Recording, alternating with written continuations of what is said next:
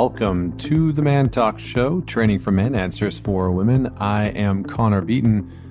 Joining me today is GS Youngblood. And GS coaches men in relationships on how to live, love, and lead from their best masculine core. He's been a student and creator in the field of men's work and authentic relating for over 12 years. Through this lens of masculine leadership, he also pulls in principles from a variety of fields: psychology, martial arts, tango, meditation, and BDSM. All of his writings are filtered through the laboratory of his and his clients' real-world, long-term relationships, including the success and spectacular failures, to see what he actually learns actually works and what doesn't. So if you want to check out some of his work, today we're going to be talking about his latest book, The Masculine in Relationship. And the subtitle for that is A Blueprint for Inspiring the Trust, Lust, and Devotion of a Strong Woman. So we talk about a few different principles today on this show, a few different topics, but really GS brings a unique look. If you've heard John Wineland on the podcast before, GS has worked with him for quite a few years and is a student of his. So you will hear some of the language being similar, but I think one of the main things that I really appreciate about his book is the different elements within the book. So he talks about respond versus react, provide structure, and create safety. And so we actually walk through each of the chapters in this book and sort of dive into where we make mistakes as a masculine in the relationship and what we can look out for and how we actually engage in emotional conversations and, turning conflict into connection, and how it actually looks to respond from a place of grounded masculine embodiment versus reactive, from a reactive shadow masculine. And that's my language. So hopefully you enjoy this episode. I definitely encourage you, if you're in a relationship, to listen to this with your partner. There's some great wisdom and insight in here. And without any other further delay, please welcome Mr. GS Youngblood. Thank you, Connor. Great to be here. Yeah, pleasure to have you. All right, well, let's dig in with the question that I ask all my guests, which is, tell us a story about a defining moment in your life that made you who you are today. It's a moment of failure, actually, the one that comes up, and so several years back, and a woman who I was very in love with said that she wanted to break up with me because she felt like there wasn't enough heart in the relationship. And, at the time, I didn't know what that meant. I think a lot of guys, including me at the time, thought heart was, oh, I need to be more romantic, or, read her a poem or something like that. And it didn't really translate for me in my male mind at that time. And that relationship did not last. And it was painful, really painful for me. And it was through that I found the motivation to actually dig in. What does that mean? And I was lucky enough to get tapped into a lot of resources, John being one of them, who both you and I know, but there were others. And for the last few years, that's been kind of the track that my masculine development has been on, my personal development, is really, how can I live more from my heart? And it's made a huge difference in my life, in my relationships, in how I see the world. And, too bad it took failure in a relationship to bring me to that point, but I'm grateful for it. And I'm grateful for where it brought me today. Nice. Well, I appreciate you sharing that. And I'm curious if you can give more context for the men and women that are listening to this in terms of what that shift looks like or feels like. And if you are, sort of looking back at that time of life, just being able to distinguish or define the difference between the two. I think one of my favorite quotes is like, the longest journey a man will ever take is 18 inches from his head to his heart. And I think it's applicable. I think it's very true. And I also believe that most people struggle to be able to understand what that actually means. What does that journey look like? So can you just unpack a little bit of what your journey has looked like to moving into the heart and how that's shown up in relationships? Yeah, I write about this, and it's the last chapter in the book about heart. And some of the things I write about are we live in such an information heavy society, getting worse all the time as we all just stare at our phones all day. And, I spent most of my career actually in Silicon Valley in the high tech industry. So, processing, analyzing, always in the head, getting reinforced moment by moment in my life. So it starts with pausing and getting out of your head. And I know that's a bit of a cliche these days, get out of your head, get into your body, but not everybody knows how to do that. And so I think a really strong daily embodiment practice, breathing, moving, meditation over a very long period of time is step one, so that you can just sink down into your body and be more in the now.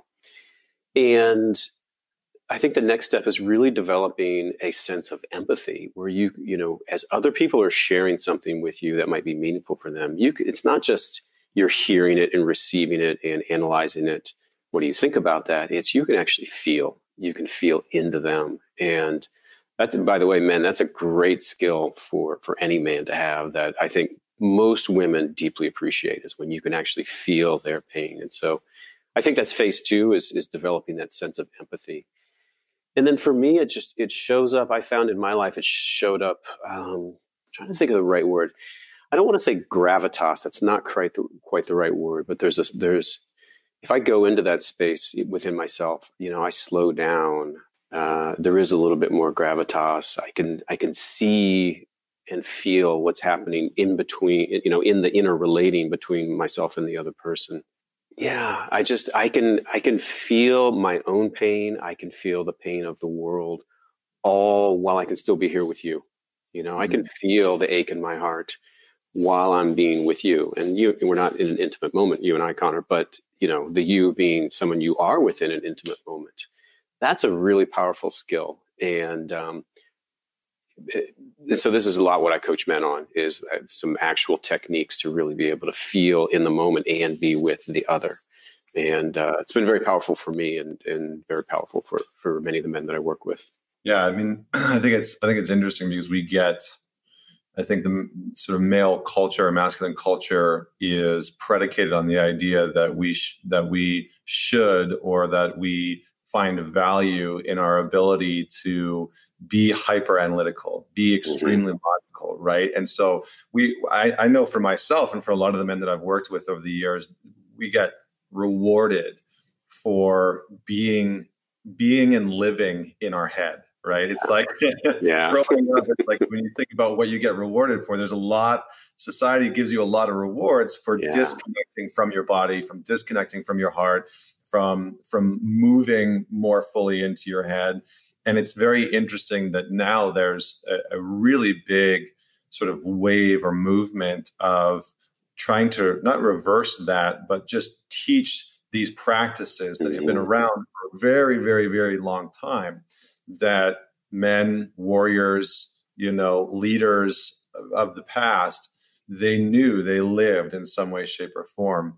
Not all of them, obviously, but but that lineage is there, right? And so when you think about the average man and how this shows up in his relationship, how can the average man start to create a little bit more embodiment in his life? Like, what does that look like, feel like for you?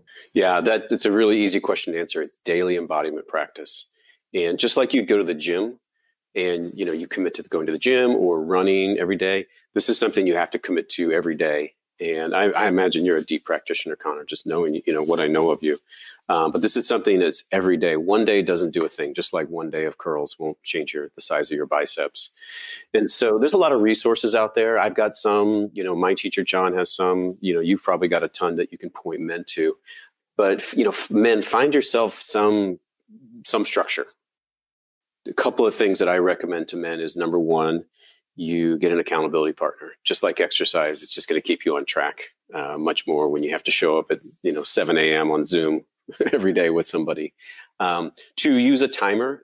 Don't leave it to yourself to figure out when you're going to quit. Just set a time frame, 10 minutes if that's all you can do. It's better than nothing. It's a lot better than nothing. And set that timer and go till the timer ends. Commit to it. And what I would say, look, it took me, I tried to start meditating 20 plus years ago, and it really didn't stick with me for the first 10 years. And it was only when I got dedicated And then I saw results, and I got hooked. And I think it's a lot like exercise. When you start to see results, then you just get motivated. So, stick with it. You will see results, and, you will get hooked, I think, when you see the impact on your life. Great. So tell me a little bit about the desire to write this book, right? So you wrote The Masculine Relationship, which, I think a lot of men I've noticed come into doing deep work, doing these embodiment practices through the vehicle of relationship. Mm-hmm. So before we get into the book, why do you feel that is? Why is it that so many men access interpersonal work, spiritual work, mental, emotional work through the vehicle of relationship? Yeah, because it's the easiest thing and the quickest thing to set off our triggers. And trigger is everything. I write it in the book about being in a state of threat. And, what I'm about to say, I include myself in. When I'm not in a state of threat, I show up pretty well in the world. And then when I go into a state of threat, I'm at my worst. And I do things that later on I think, God, why did I say or do that? Why did I act like that? And so the feminine puts us in there. Well, I'll just say relationship, because I think it's more generic. The relationship can put us into that. It's when you have a primal connection with somebody, anything that kinks that can set you into a panic. And I don't know if you've ever read some of the work of Sue Johnson, who wrote Hold Me Tight, but she talks a lot about that. And I was really influenced by that. And, that primal connection gets kinked, and it'll send anybody into a panic. Yeah. Funny you mentioned Sue Johnson. I grew up in Canada, in Alberta, and Sue Johnson used to have a radio show back in the 90s. Yeah. And I remember, me and my buddies sometimes would tune into her sex show. I can't remember exactly what it was called, but it was like this taboo moment of, learning about relationships and sex and, dildos and shit like that. Wow, there's a whole big world out there. Yeah. And then, fast forward a decade or so later, and I'm reading her books and taking in all that information, and it triggered a funny memory. Great. Well, tell me a little bit about the book itself. What are some of the core principles in terms of masculine in relationship? Where do most men need to start when they're showing up in relationship? I know you mentioned threat, which is a big one, right? Because I think one of the things you talk about is the difference between respond and react, and that's a huge one that I think a lot of men can start to learn and practice and embody, much like you're talking about. Mm-hmm. Maybe let's just start there. Yeah, I'll give the whole framework. So I have this blueprint, and it's a framework, and I really wanted to give guys the ability to know exactly what to do. A lot of men, I'm sure you've experienced this in your coaching and leading groups. They just tell me what to do, man. Tell me what to do. So I tried to make it as practical, because a lot of the resources out there, sometimes they're kind of like the go be an alpha male kind of genre, but they don't really actually tell you anything. They just kind of cheerlead. And then there's what I call fuzzy spiritual guide, which, it can be awesome and helpful in certain ways, but it's still a little fuzzy. So I tried to make it very practical. So the first element is, as you said, respond versus react. The second element is provide structure, and third element is create safety. For me, that's the model of a man showing up as masculine. And, you do those three things, and you're going to be more in your power. And so the first one, the most important one, and the first one, I think, is respond versus react. And it's just foundational. And, that's the quality of a man who's got a certain stillness about him, a groundedness. And he lives his life out of choice, moment by moment. Stimuli come in, people upset with him, challenges in life. And he's not reactive. He's not defensive. He doesn't withdraw or hide from these things. He is able to be grounded and choose how to respond to that. And the core of that, where you get thrown off, is, as I said earlier, is going into a state of threat. And so what does that mean? State of threat. It's not getting mugged in the street, that kind of threat as we're talking about, but really it's any, we're all afraid to disappoint others, to varying degrees. And if we disappoint others, we'll lose love, we'll lose acceptance, we'll lose validation. And the prospect of that will send most people into some form of a state of threat. And it doesn't have to be dramatic. It can be just a subtle tightening that you might not even notice, but it affects your behavior just a little bit, and usually creates what I think a lot of people call approval-seeking behavior, where you kind of course correct in little minor ways with people, trying to get their little signs of their approval. They continue talking to you, they smile, they agree with you, they keep engaging. And that's the kind of behavior that really creates a lot of what I think of as non-masculine behaviors, when you're not in your power. So for me, the step one is, men start to become aware of that state of threat, that sense of disappointing others, that tightening, start to create an awareness of that. And then the next step from that is really go into your embodiment practices, take on a real regular practice of embodiment, because what that does is it brings you down into your body, and you sort of get below all these thoughts that kind of go around in your head about disappointing others and things like that. And once you're below those thoughts, then they have that much less effect on you. You're down in your body and you're just thinking less. So that's what I recommend to men. And then the third element in the book of this respond versus react is getting to know your emotions. And I know it's cliche, a man getting to know his emotions has been pretty cliche for a long time. I just try to give my own perspective on emotions. What's the essence of fear and how do you deal with it? What's the essence of sadness and shame and how do you deal with those? And then probably the most important one for me is anger, because I think a lot of guys struggle with that. They either had a aggressive father and then they vowed never to do that, or just for whatever reason, anger wasn't acceptable in their family of origin. And so I give my framework for how a man can channel his anger, because anger's awesome. It's a red flag for what's important to you. It tells you what's important, and it says, wake up, pay attention, what's happening here. And so I go through some protocols to deal with that. So that's kind of the respond versus react in a nutshell. Nice. No, I appreciate that distinction.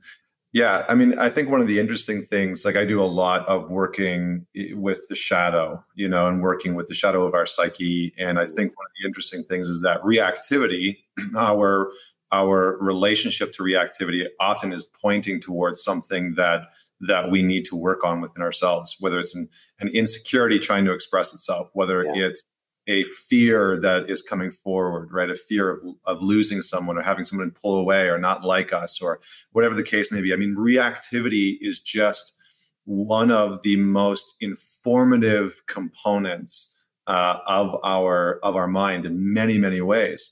And it's really interesting because I love what you're talking about in terms of getting tuned into and dialed into the threat. And for most guys, I think what they struggle with, I can hear myself like 10 years ago listening to you right now and be like, well, how do I just even get out of my thoughts? I think that's a huge challenge for a lot of guys, because when reactivity pops up, they go straight into analysis paralysis, right? It's just rumination, trying to figure out what to do and how to do it and what to say and yada, yada, yada.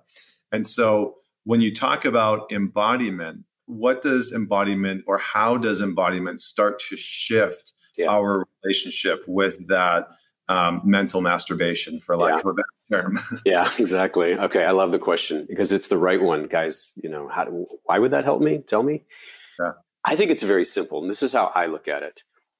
You only have, any human only has so much attention. You have a finite capacity of attention, and just visualize it as like a spotlight. You can point it wherever you want.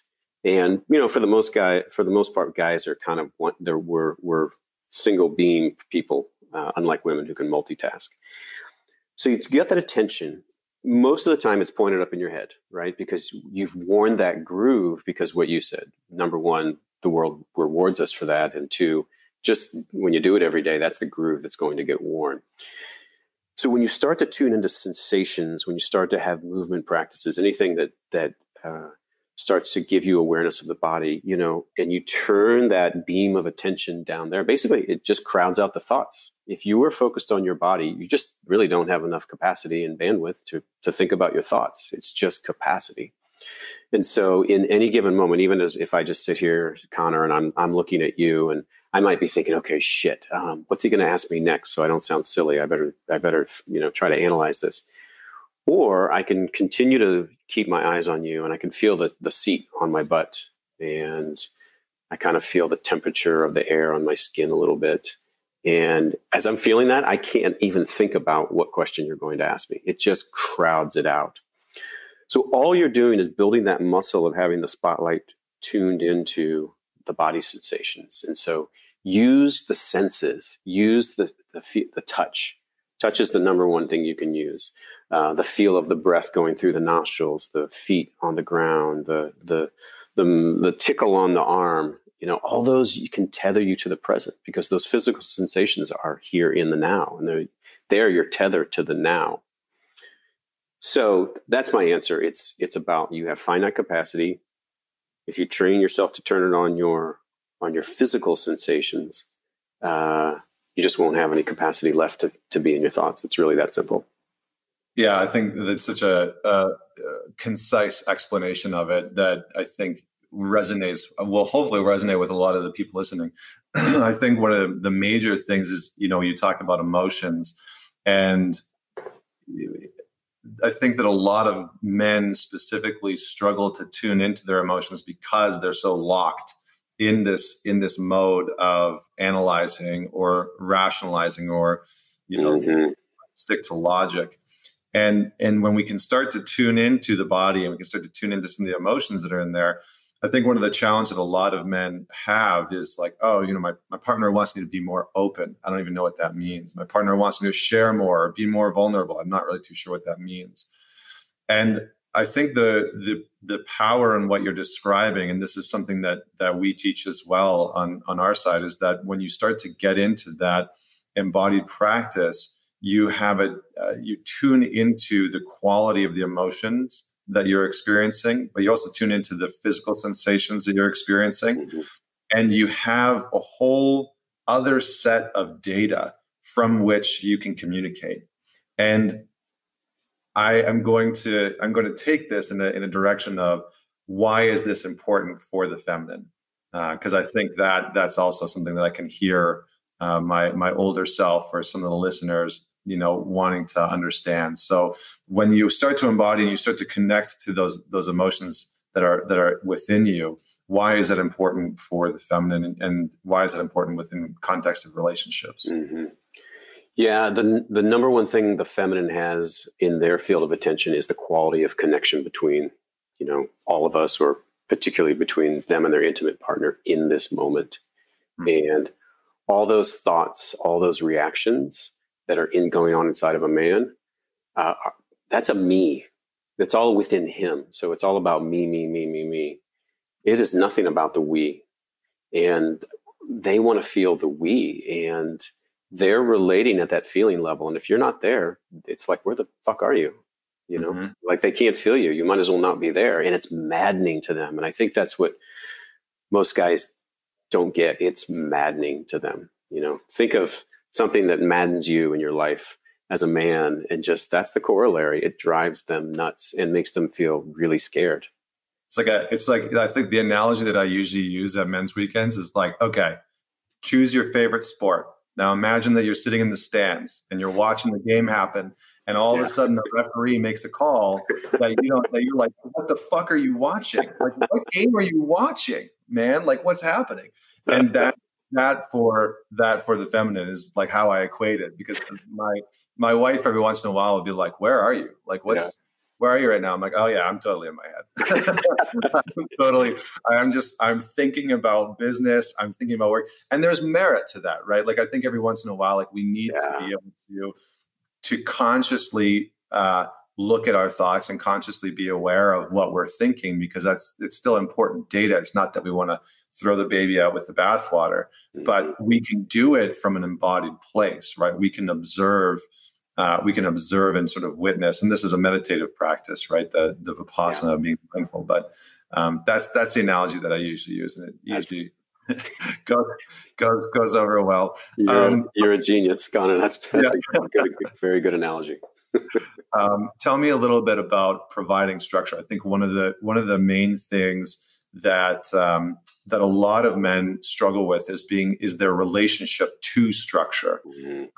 And one of the interesting things that you were talking about before is just the dichotomy between some of the books that are out there, some of the resources that are out there that are either hyper spiritual and somewhat spiritually bypassing, or like this reinforcing of macho hyper alpha. Why do you, and I'm going to make an assumption here, but I have noticed that there's this sort of rise of very sort of macho alpha, archetype that is reemerging within the culture. And I hesitate to label it as good or bad, but I'm curious to get your perspective. I know this is just going to deviate for a second and I'll pull us back in, but why do you feel like there's an emergence of that right now? And is there value to it? Because I think I see a lot of men that are teaching or that are teachers, and some of it seems somewhat damaging, where it's like, I see like a lot of the young men that are watching these guys, and I'm like, you're getting some very interesting information. So why do you feel like there's this resurgence or reemersion of this sort of like macho alpha archetype? Yeah, I think that everything that happens is a reaction to what came before it, And so the pendulum has swung. Women are so powerful. Men have been so overly told that they're all toxic masculine and they need to be nice guys. So the pendulum is going to overswing the other way. And I think that, to me, that explains some of the rise of kind of the macho culture coming back. For me, the ideal man, and this has been validated by many, many really tuned in women that I've talked to or worked with or know, the ideal man, he's in his heart and he's in his primal. He's got dark and he's got light, and he's got both. And so I'm going to use my framework, but in terms of macho culture, that's all primal and it's all provide structure, and they go overboard where they're basically trying to domineer everybody and control everybody. So they're way too heavy on provide structure. Then there's kind of like the new age man. I know you know this archetype as well. It's like, I'm so evolved and I'm even more evolved than you. Like everybody's trying to one up each other and they wear it on their sleeve. And that's like all heart. And this, there's some merit to that. And then in my 3-part blueprint, that's all about create safety. But unfortunately, they take it so far. They're so safe that they're like freaking boring to most women. And so, for me, the combination is it's heart and primal. It's provide structure and create safety. And it's that combination that actually makes you a uniquely attractive man to the feminine. Yeah, so good. Such a good explanation. So when, in your book, you talk about providing structure and you go into desire. And that's like the first entry point. So maybe just unpack that a little bit for us in terms of how to, maybe not how to create structure within desire, but why is that important? Well, if you're going to create structure for anybody else, and creating structure and order in the world around you, I think is a core component of masculinity. If you're going to do that, the first step before you do anything is to actually know what you want. And a lot of guys just don't. A lot of guys I've met or coached, they pride themselves on being easygoing guys. Like, look, I can roll. And, and unfortunately, the feminine experiences that as like, where are you? And where do you stand? And what do you even like? What are your preferences? What are your boundaries? And you feel floppy when you actually aren't tuned into what you need, what you want, what you prefer, and what your boundaries are and what you will not accept. So for me, the first thing I do in that coaching continuum with a guy is really do some exercises around that, getting him tuned into what he wants in any particular moment. And just like the embodiment practices, it's a muscle you have to build. And so you have to do it over time. And in any given moment, it's like, okay, what do I want? Whether it's in relation to other people or just by myself. And so, if you're going to provide structure, if you're going to provide order, I'm going to take it even further. If you're going to go into domination and command, which can be like catnip to the feminine in certain cases, you've got to know what it is that you want. And so that's the first step of providing structure for others. Mm-hmm. Yeah. Can you go a little bit deeper into the catnip idea? we won't deviate too far, but I think that probably piqued the ears of a few listeners. So Yeah. I agree with you 100%. It's something that, again, in workshops, my wife and I will take some more advanced people down the path of like, how do you use commands? What does a power dynamic look like within a relationship that you can create really sort of potent, healthy desire? Yeah. So maybe just say a little bit more about why that is and how that shows up, and maybe like we can explore what that looks like from our end. Yeah. We live in a strange world where women are now as much in their power and capability as men. And there's still a feminine core that wants to relax into the direction of other, that wants to relax into the direction of the masculine. And so you can have a very powerful woman who sometimes in a moment of intimacy actually wants to be commanded by you. And the problem is, all the guys are scared of these new powerful women and they want to be egalitarian and kind of be equals. They think that's what they're supposed to do. And after a while, a lot of the women I know, that bores the shit out of them when it's always egalitarian. And so it's a gift for you to, again, in appropriate moments, in appropriate ways, to bring some command, to bring some clarity and some direction, even to the point of telling her what to do or dominating her in the bedroom. And but and I have to say this while I'm talking about domination, but domination, in my view, only works when it's coupled with heart. Like you can't just stroll in and be like, I'm Christian Grey, get down, bitch. You can't do things like that. It doesn't feel good. So you have to actually couple it with heart. And actually, this is something I distinctly remember David Data teaching this to me in one of his workshops 10 years ago. And it was a lesson that stuck with me for a while. So, coming back to your question, it's like these women are so much in their power and capability and getting stuff done all day. It is a godsend when they can come home and relax into your direction. I mean, it's at the primal level, and it, again, will make you uniquely attractive if you can master both the light energies, the heart, and the dark energies, the command. Yeah. I mean, it is an interesting dynamic because there's so many powerful women that are out there in the dating world. I mean, I get questions all the time, like, where are the men that can lead me in moments, not lead me in life. I don't need him to like lead me in all these ways, but like maybe sometimes in the bedroom, maybe sometimes just in dates and, decision making in some of those areas where I just, I crush all day. I'm able to manage my career and like all these other pieces. And sometimes I just don't want to make those choices. Mm-hmm. But I feel like the masculine and many men are still just sort of walking on eggshells and not really too sure how to get into that. But I also think that this is a skill set issue, right? I think when you look at the education, the sexual education that most men have had, it's come from porn. And so their idea of what domination looks like is oftentimes like borderline abusive, right? Because they've been watching some fucked up hardcore porn and they're like, oh, this is what domination means, right? It's like, I should do this crazy shit. And it's like, well, maybe that's disconnected from your heart, right? That's not an embodied sense of leadership. So I think I just wanted to make that distinction because I think what we are talking about is radically different from the quote unquote domination that maybe some men and women have seen in the past, based on where they've learned about sex. Yeah. And so that's an important piece of it, which brings me to the next piece, which is you talk about sexual leadership in the book, which I think is such a powerful, much needed concept right now, because we are sort of in this odd time where sexual liberation is happening. More people are making homemade porn than ever, and there's sort of like this reemergence of the 60s that is sort of happening again in a more integrated way, and yet sexual leadership seems to be a bit absent in some communities. And so talk to me a little bit about how do you define sexual leadership? Yeah. And then I think let's move into like, how do we start to cultivate this within our lives? Sure. So a lot of guys, and I mean a lot, are sitting around in relationship and, frustrated that their wife or girlfriend doesn't want to have more sex with them. They're waiting for her to be, ready to have sex. And they're just waiting and waiting and waiting.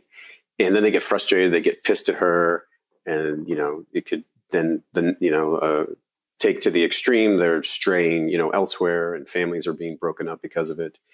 What men don't realize is that you can lead your woman into her sexuality, into her pleasure, and you just have to learn the techniques. Just like you said, it's a skill set issue. And so in the book, what I talk about is how do you create a container where her sexuality will naturally open? And I go through things like, the first one is even just timing. I had a girlfriend once who, I loved sex in the morning, but you have to get up and do your day. And so one of her things that held her back was she was worried that she would stay in bed too long, get lost in the moment. And so she just didn't even want to start. So what I would do is set a timer. All right, 25 minutes or 20 minutes, whatever time frame we had, I would set a timer and say, okay, when that goes off, we'll get right out of bed. And then she relaxed. And then she could actually allow herself to be more sexual. So that sounds like a pretty simple thing, but it actually flipped the switch on whether her body was open to me or whether her body was closed to me. So that was, that's timing, where you can be the master of timing, and you've created a time container within which she can now relax. Environment,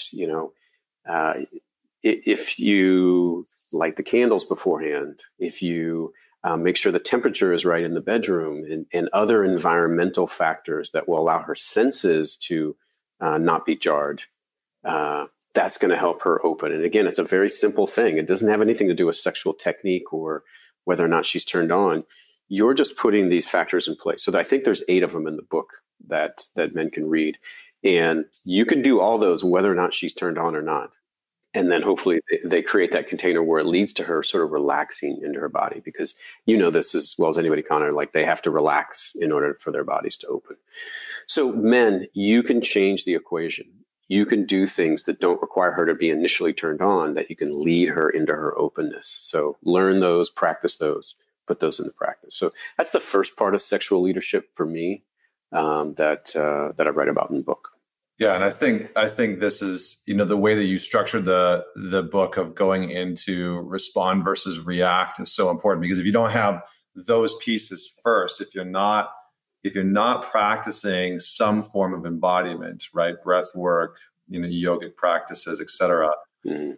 leading in that way can be very challenging, because if you're still stuck in your head, this is where ruminating thoughts and analysis paralysis and performance anxiety really start to come up. All of a sudden, a man steps into leadership, and I've seen this so many times with the men that I've worked with, in person or at the weekends, and they're like, okay, so I lit the candles, I got the room temperature right, and then I realized that I was like setting this whole ambience, and all of a sudden I felt this immense amount of pressure to perform. And I think this brings in this other component of masculine value or male value, where we are highly valued. And I think individually we see our worth attributed by our ability to perform. Mm-hmm. And so I think sexual leadership is a very important and can be a very freeing avenue for a lot of men, because it confronts them with their performance anxieties, with how they attribute their ability to perform. So can you speak to that a little bit in terms of how performance plays into sexual leadership? Because I think it's something that definitely needs to be talked about. And when you say performance, you mean like how well you perform, or is it the performance anxiety piece? Both. Yeah, both. Yeah, let's explore. Yeah, it's squarely in the ground that we've covered earlier in this talk. Is just you're in your head. You're thinking about what you're supposed to be doing, and that's a boner killer. We all know that. Yeah. Am I doing this right? Is this fast enough? Is this too slow? Yeah.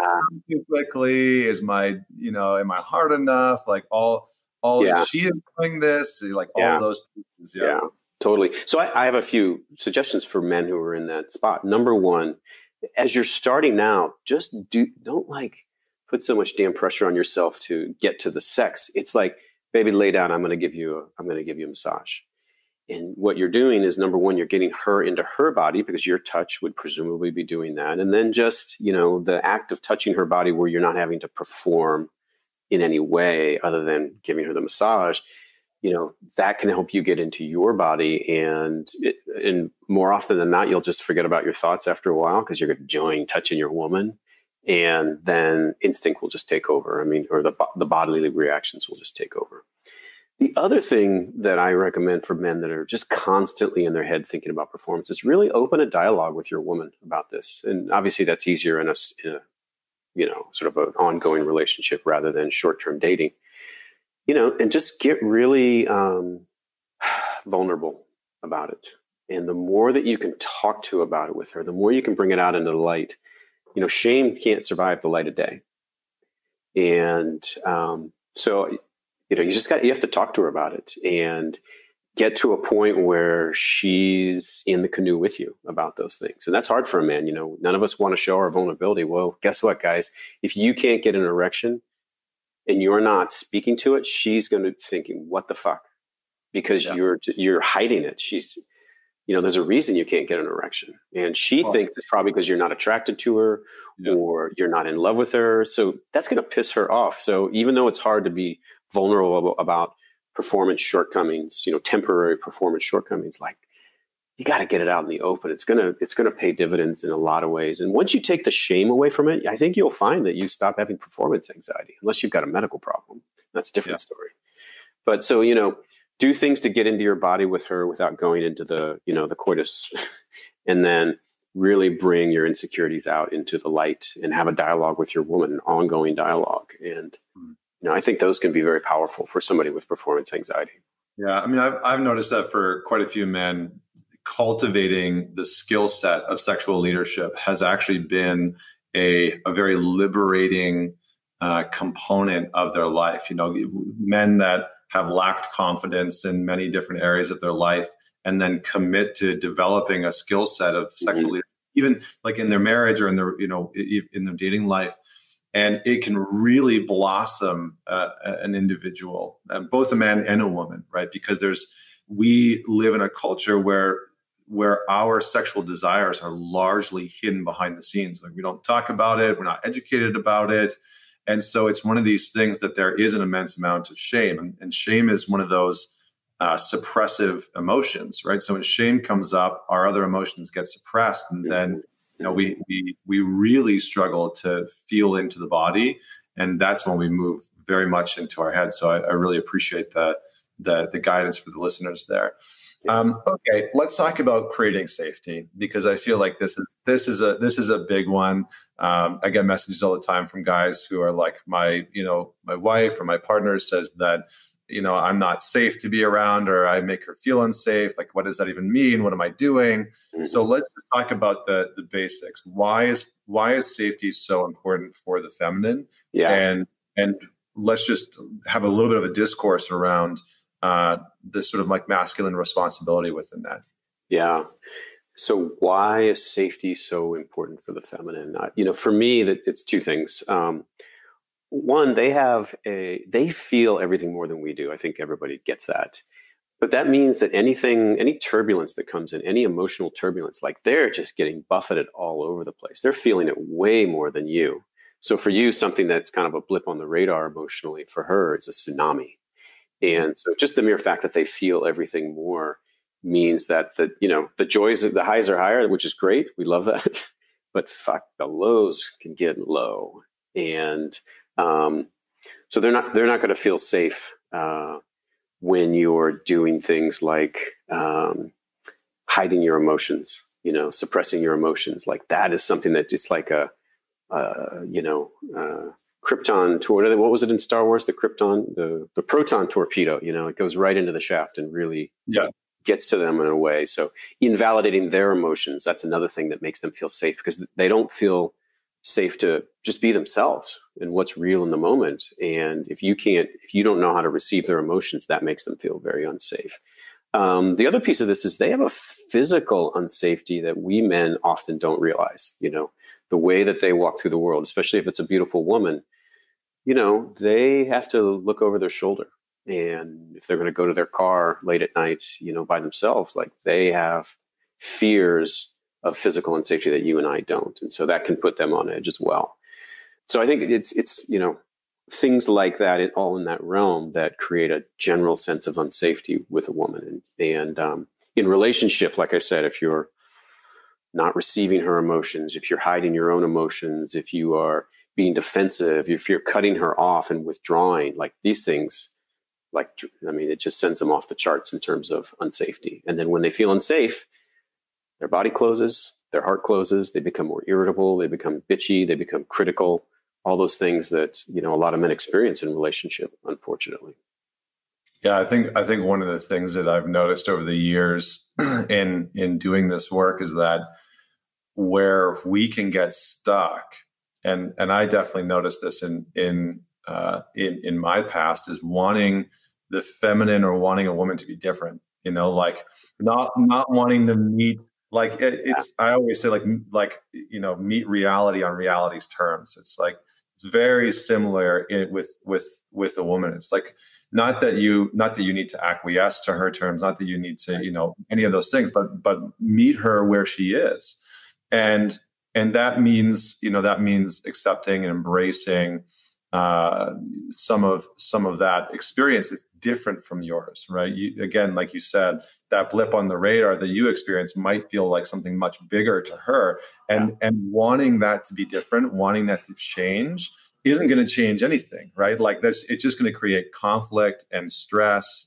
and resentment and all those pieces. So talk a little bit about what a man can do in order to start to create that container and that safety for his partner. Yeah. So in chapter 14, I have, I think 7 ways to respond when your woman is angry. And one of the core things for me is the phrase in the book is called hear the pain, not the blame. And unfortunately, women's expression often gets there's a little bit of blame and toxicity intermixed in there. It's human. They can't help it. And so that, we then start to react to that. Like, oh, you're blaming me for being upset. And then that's when we kind of can lose it the most. Yeah. And what we don't realize is that she's just in pain. And even if she's super pissed at us, she's in pain. And that's your partner. That's your beloved that's in pain over there. Just like if she, like a rock fell on her head and, had a gouge in her skull, like you would be empathetic if it were something like that. But when she's in emotional pain, all we hear is the blame. And so hear the pain, not the blame. That's one of the first things that I talk about. Respond with empathy, instead of analyzing or defending or anything that is related to the mind. Empathy, develop empathy. And that's, it's actually a phase that I'm in right now of really having an empathy practice that I'm developing. And this is just, empathy is the ability to feel what the other person feels. It's really not more than that. And, it's one thing to be like, oh, baby, yeah, that kind of sucks. Well, she can feel you not feeling it. But if you can be like, oh my God, wow, that is difficult. I cannot believe that you're, having to deal with that. She can feel when you're actually feeling it. It makes a huge difference.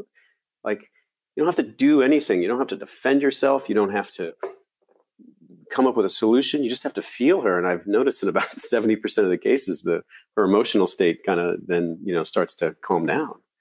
Yeah. So those are the first 2 that I have on that list of things that I write about. But there's a lot of techniques that you can use as guys. If you can start to perfect those, you can really calm these situations down rather than have them spin out into a 2-week fight. Yeah. Yeah. So good. I think a lot of, and I know I was a culprit of this, but a lot of the men that I work with intellectualize their partner's emotions. Right. So it's like, oh, I understand why you would feel that way. And it's like, well, you're not connected to empathetically feeling what her experience is. And so there's a big disconnect.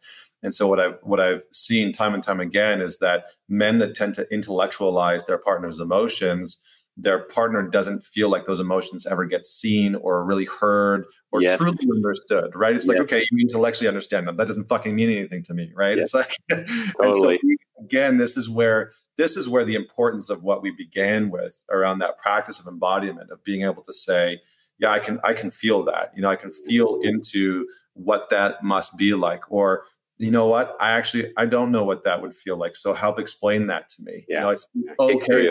I don't know. Yeah. I have to comment on one thing you said. One of my closest friends right now is going through a tough time with his partner, and her common refrain is, "I can't feel you." And even though he's holding tons of space, you know, he's settled and he's present, she's like, I can't feel you. And so I think this is a lot of men's work, men doing men's work. We think we have to be the mountain. And unfortunately, if they can't feel you, you know, it's not going to do any good. And they feel it. They know these things. They see right through us. Yeah, it's like the misconception about stoicism, right? I Yes. think that a lot of men are aiming to be very stoic in their demeanor and in how they're perceived.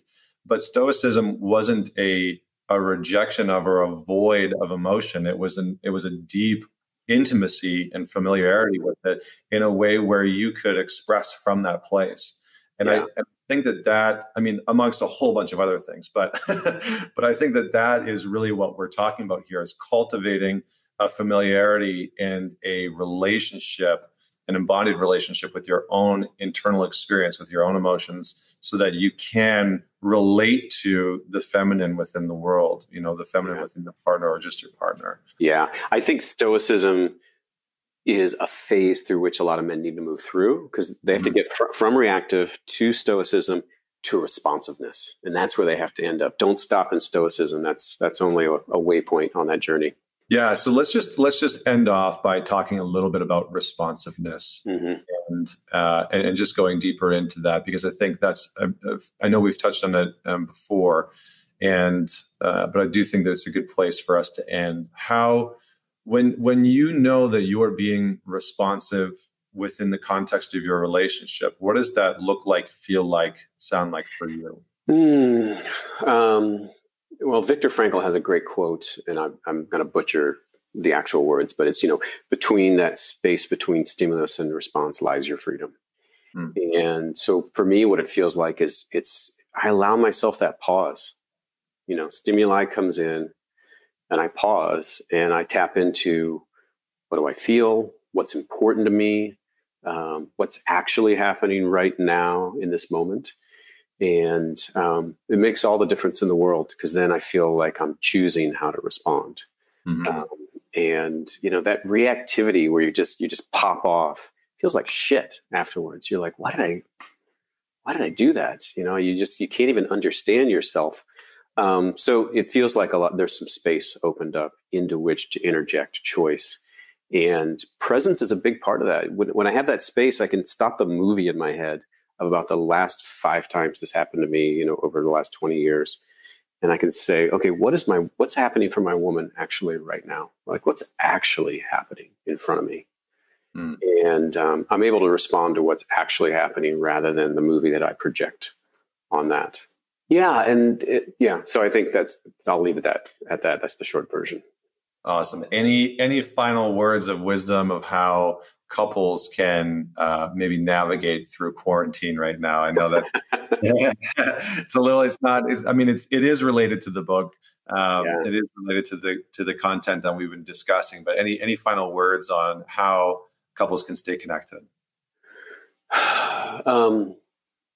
Use this time where you're locked in together and you don't have as much of the outside world, and find some practices. And I can share some. I'm sure, you know, Connor, the men you work with, you share some with. Find practices where you can get to know each other and experience each other in a deeper way than you ever have. Even just eye gazing, you know, like that's not a thing that a lot of couples do, but sit down and eye gaze. Sit down and have a distinct practice of giving each other withhold. So what's one thing that you've been feeling that you've been withholding for days, months, years, decades, and share one each. And you get 2 minutes to express. The other person can't say anything. They just have to receive. And then, you know, you can have some protocol after that. But practices like that, where if you're locked up, you could actually deepen your relationship and exit coronavirus with a deeper relationship than you've ever had before. That would be my recommendation to couples. Awesome. Really great. I love it. The withholding is a good one to get into. Great, GS. Well, thank you so much. And for everyone that is out there and wanting to learn more about the book, you can go to gsyoungblood.com. The book is on there. It's also on Amazon. We'll have the links in the show notes. And GS, for the people that want to follow along with you and the work that you're doing and the content that you put out, where can they find you? The website's the first step, as you said, but also GS Youngblood 1 on Facebook. That's probably the best place to see new posts. I've got a lot of videos both on the Facebook page and the blog, so you can experience more of my teaching there. Awesome. Wonderful. Wonderful. Well, thanks so much for being on the show. Stay safe during this time. And for everyone that's out there listening, don't forget to share this episode. This might be a good one for you to listen to with your partner or someone that you're dating. So share that with them. And don't forget to leave us a rating and review. And until next week, this is Connor Beaton signing off.